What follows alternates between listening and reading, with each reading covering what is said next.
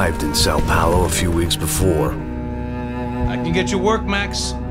Work that only a guy like you can do. I ain't a cop no more. I was working a protection detail for the kind of people who need protection in a town like this. This is Sao Paulo, brother. It's kind of fun, good pay. We keep people safe. It wasn't pretty, but I guess none of what was about to happen was gonna be. The girl was kidnapped by the CS. We have always been targets. We all know that. Here I was again, with all hell breaking loose around another girl I had been trying to protect. This was a hell of a hangover.